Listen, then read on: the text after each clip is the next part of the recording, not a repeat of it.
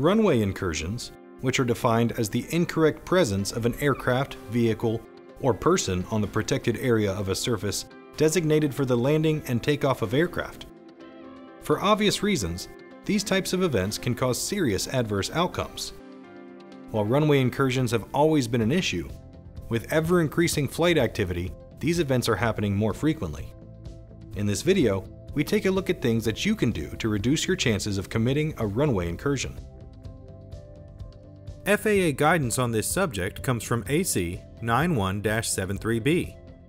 In this document, which is focused on single pilot operations, they discuss the need for establishing standard operating procedures, or SOPs, that prescribe activities and behaviors that will help to eliminate runway incursion events. In general, the potential for runway incidents and accidents can be reduced through adequate planning, coordination, and communication. Guidance for this developed by the FAA is grouped into 7 major categories, including planning, situational awareness, written taxi instructions, pilot-passenger communications, ATC pilot communications, taxiing, and exterior lighting. Planning consists of reviewing the airport layout using an airport diagram, determining your likely taxi route ahead of time, reviewing any hotspots along your expected route, and determining whether there are any NOTAMs for taxiway or runway closures. This review should be done for both the departure airport and the destination airport. You should also be familiar with airport signage, markings, and lighting to ensure that you understand where you are and where you're going. Of particular importance are runway holding position markings and runway boundary markings. Once you receive your actual taxi instructions, write them down using shorthand. And then read back your instructions, including your runway assignment, so ATC can be sure that you properly understand them. Then review the taxi route on a chart before moving.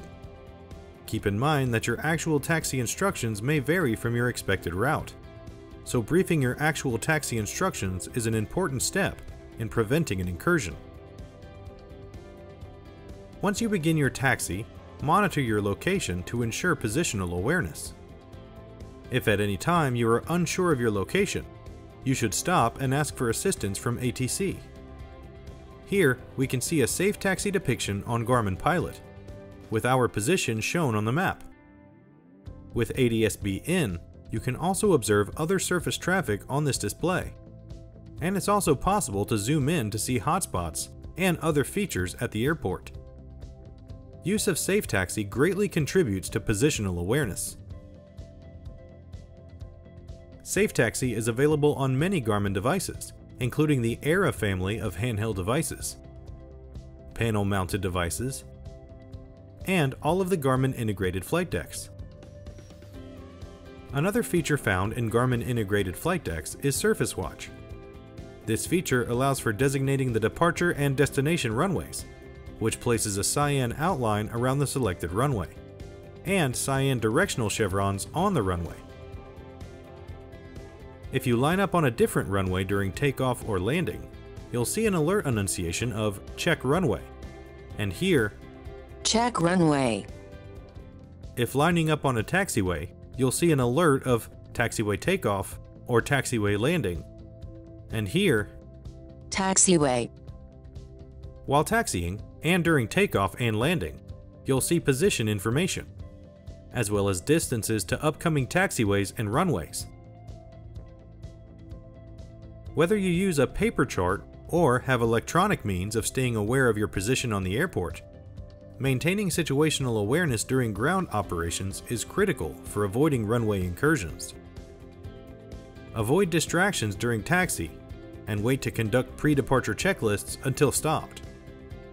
After landing, wait until you're clear of the runway hold short line before conducting the after-landing checklist, and before contacting ground control.